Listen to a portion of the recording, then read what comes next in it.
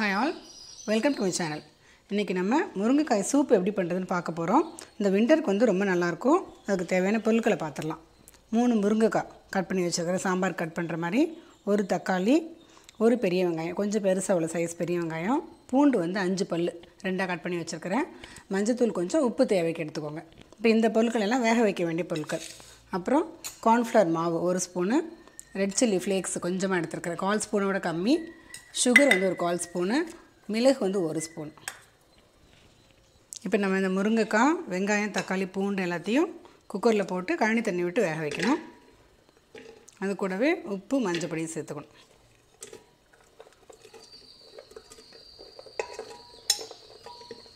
இந்த தோலோடு செய்யும்போது தான் எல்லா சத்துக்களும் கிடைக்கும். மேலே தோல் நீங்கள் எடுக்க வேண்டாம். அது கூட இந்த கல் உப்பு, மஞ்சள், அதில் வந்து கொஞ்சம் கழனி தண்ணி, அரிசி கழுவின தண்ணி எடுத்துக்கோங்க.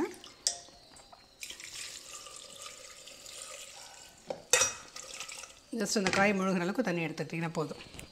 இப்போ நீங்கள் ரெடி பண்ணும்போது நீங்கள் தண்ணி ஆட் பண்ணிக்கலாம். சூப்பு லாஸ்ட்டாக ரெடி பண்ணும்போது 4 சவுண்டு வந்தோன்னா குக்கரை இறக்கிட்டோம்.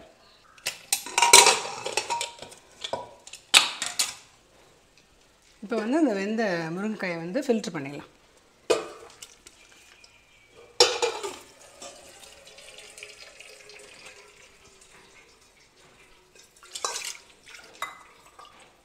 நான் தண்ணி கொஞ்சம் சேர்த்துக்கிறேன்.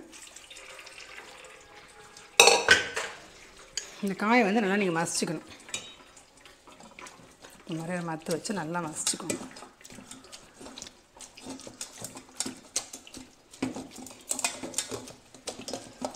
கொஞ்சம் இன்னும் ஆறின உடனே திரும்ப கொஞ்சம் தண்ணி விட்டு நல்லா இந்த பல்ப்பை ஃபுல்லாக எடுத்துடணும், ஃபில்ட்ரு பண்ணி. கொஞ்சம் ஆறட்டும். பாருங்கள், முருங்கைக்காய் வந்து மத்தால மசிச்சிட்டோம், நல்லா ஆறிடுச்சு. இந்த டைமில் கொஞ்சம் கொஞ்சமாக தண்ணி விட்டு நல்லா கரைச்சிக்கிங்க. கையை நல்லா சுத்தம் பண்ணிவிட்டு இந்த மாதிரி கரைச்சிக்கிங்க. தோல் மட்டும் பாக்கி எல்லா ஜூஸும் இறங்கிடும் உங்களுக்கு. ரொம்ப சத்தான சூப் இது. குழந்தைங்களுக்கு கண்டிப்பாக செஞ்சு கொடுங்க.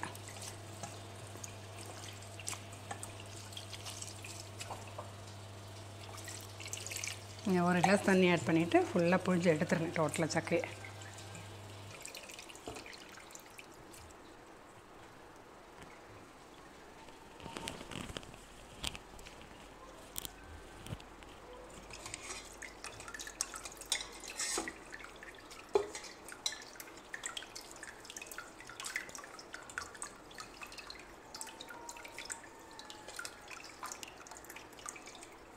அந்த முருங்கைக்காய் தோலை ஃபுல்லாக நல்லா புழிஞ்சு எடுத்துட்டேன். பாருங்கள், திக்காக இருக்குது. இந்த ஜூஸையும் இது கூட அப்படியே சேர்த்துப்போம்.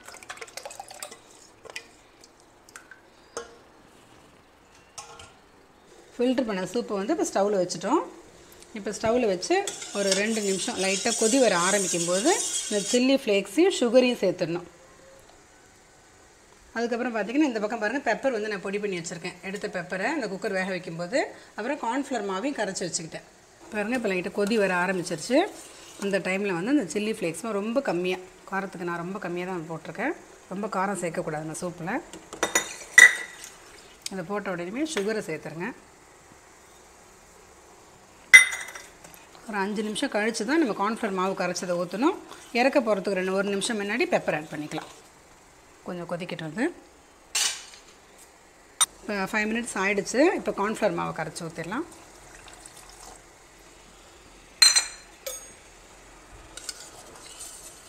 இதை ஊற்றிட்டு லைட்டாக கொதி வரும்போது கொஞ்சம் சிம்மில் வச்சுருங்க.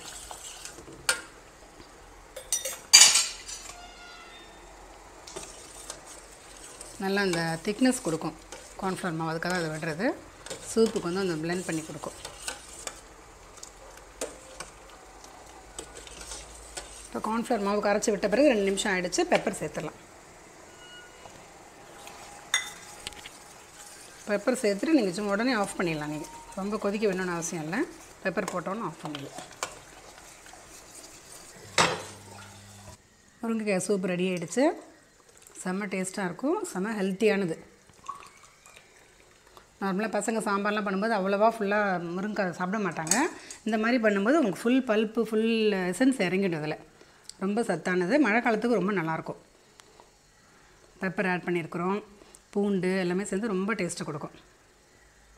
கண்டிப்பாக ட்ரை பண்ணுங்கள், கமெண்ட் பண்ணுங்கள். ஒரு ஹெல்த்தியான சூப் இது.